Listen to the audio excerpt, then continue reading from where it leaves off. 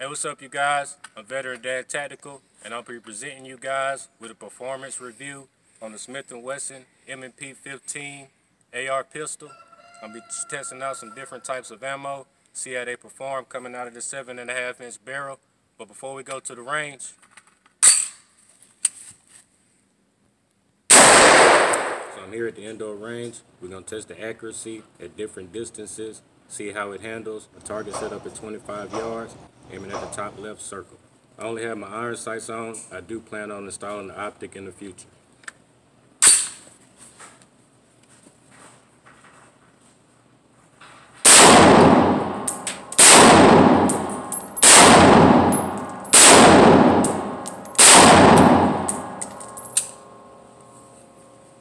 Alright, so let's see how we did at 25 yards.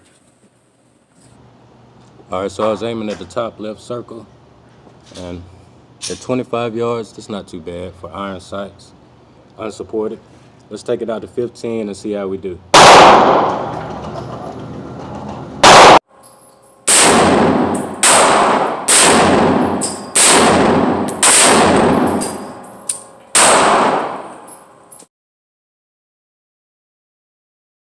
Now let's try the 10 yards.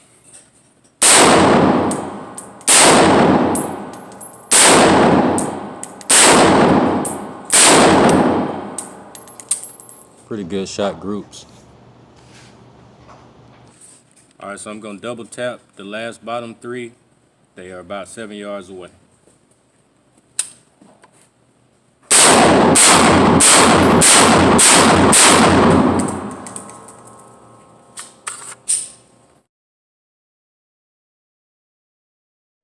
In my overall opinion, it handles pretty good. Accuracy is decent for a 7.5-inch barrel.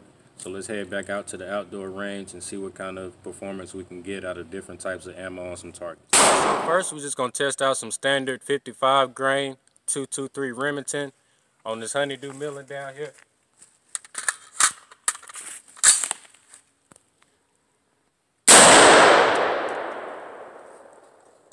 Got the entrance, you got the exit right there. That's just your standard full metal jacket.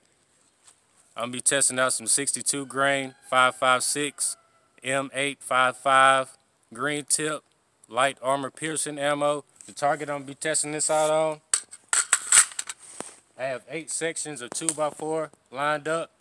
My guess is it's gonna go through all of them, but we're gonna see.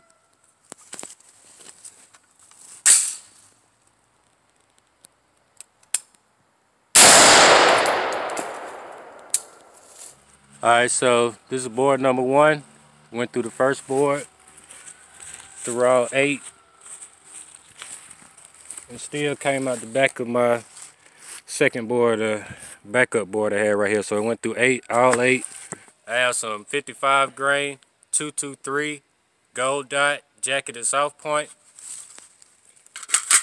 Jacketed soft point ammo has less penetration than a full metal jacket with more expansion, but it has less expansion than a jacketed hollow point with more penetration than a jacketed hollow point. The target, I have some beef ribs followed by 4 1-gallon water jugs. Hopefully we can recover the round and see what it looks like.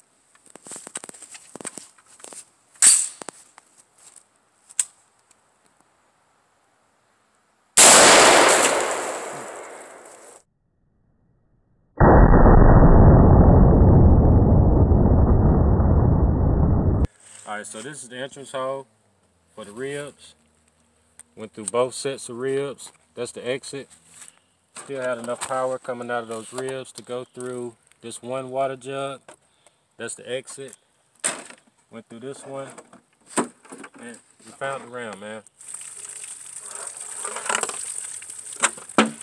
So that's still some pretty good expansion and performance coming out of a 7.5-inch barrel with pretty good penetration. I'm gonna be testing out some 69 grain 223 jacketed hollow point, and we're gonna see if it still has a significant expansion. The target I'm gonna be using is a whole chicken stuffed with some lemons to kind of simulate organ tissue, followed by 3 1-gallon water jugs.